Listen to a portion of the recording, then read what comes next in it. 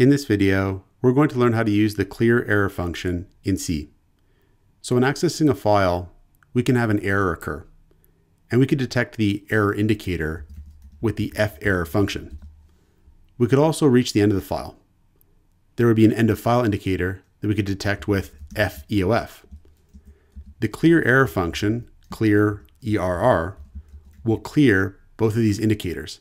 So if we've encountered an error working with the file, we can clear that error and continue to work with the file. If we reach the end of the file, and let's say more content has since been added to the file, we can clear the end of file indicator and continue to read from the file. So to help us understand, let's go over examples of each situation. So our first example will cause an error when accessing the file. We'll clear the error, and then we'll continue to work with the file. So here we'll say file star file to make a file pointer variable, and we'll say file is equal to fopen, and we'll open the file file.txt in read mode. Now fopen is going to return a file pointer. If it can't open the file successfully, it'll return null. So we'll check if file is equal to null, and if it is, we'll printf error opening file \n, and we're going to return 1. So we're going to return 1 instead of returning 0, because returning 1 is a signal to the shell, to the terminal here, that something went wrong in the execution of our program. Now that the file is opened successfully, let's cause an error. We've opened the file in read mode. Let's try to write to the file. So we'll say fput c d and then file. So here we've tried to write the character D to the file. But because we've opened the file in read mode, this should cause an error. Now if I were to try to read from the file after this, it's not going to work. And that's because this line of code is going to cause the error indicator to occur. And the error indicator is going to stay on until we clear it. So if we try to read from the file and we stop when either we reach the end of the file or until an error has occurred, we're not going to be able to read anything from the file. So let's actually detect that the error has occurred first. So we'll say if ferr file, then printf write error \n. So first we'll detect the error. But after that, let's try to read from the file. So we'll say int c while true. And because I'm using the Boolean true value here, I'm going to have to include stbool.h. So next we'll try to read in each character. We'll say c is equal to fgetc file. And we're going to stop this loop if either feof or ferr return true when past the file pointer. If we don't have an error and we don't have the end of the file, we're going to printf the character we just read on a new line. So we might hope that after this error has occurred, we're still able to read from the file, but it's not going to work. Because that error has occurred, we'll detect it here and we'll stop reading from the file. Now this file does have ABC in it. It has some contents. But if we save this and do a compilation and then run our program, we'll get write error and that's it. And that's because this loop never gets to print out any characters. Because the error has occurred, we detect it and we're done. We could clear the error though. So here we'll call the clearerr function with this file pointer here. We'll save this, do a recompilation, and run it. And now we get write error, but then ABC. So we can use the clearerr function to continue to work with a file even after there's been an error while working with it. So we could use the function as part of recovery code, for example, to recover after an error has occurred. We can also use the clearerr function to continue to work with a file even after we've reached the end of the file. So let's go over an example of that. We're going to create two file pointers now. We're going to create one file pointer that's going to be for reading from a file. And then we'll create another file pointer for writing to the file. So we'll say file star file write. And what we're going to do is simulate a situation where a file is being continuously written to. Maybe it's a log file or something like that.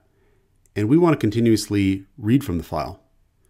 What we'll do is write some content to the file, and we'll read that content using our file read file pointer. Now we will reach the end of the file.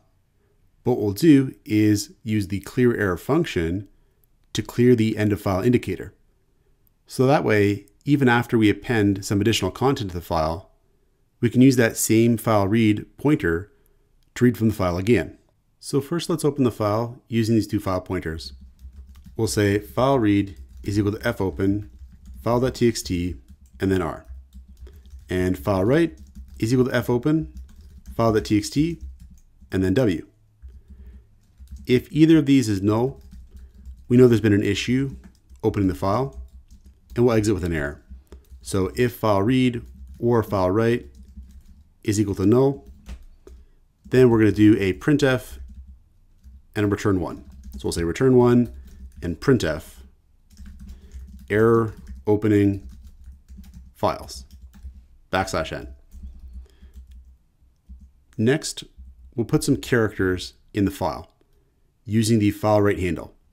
So we'll say fput c, and we'll put in w followed by x, and we'll say file right here. And then we're going to close our access to the file. So we're going to write 2 characters to file.txt, and then we're going to close it. And remember, when we're using the write mode here, whatever contents are in the file now are going to be erased. We're going to start off with a fresh file. And we're going to write to that file the character w and the character x. Then we close our access to the file. And then next, let's try to read whatever content is in the file so far. So read up until the end of the file. Let's make a function to do that, so we can call the function multiple times. We'll call the function dump file. So we'll say void dump file file star file.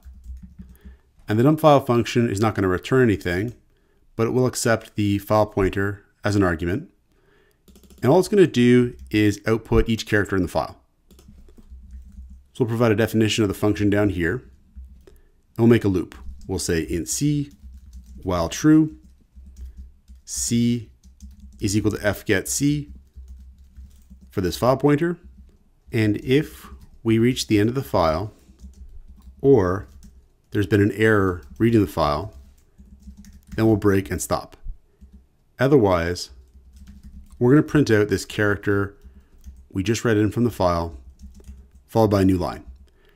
Now when we're done, we're going to also print out file dump complete with a new line.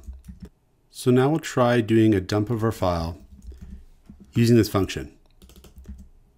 So up here, we'll say dump file, and we'll use the file read file pointer. After we're done, we can close the file. So we'll say close the file read pointer.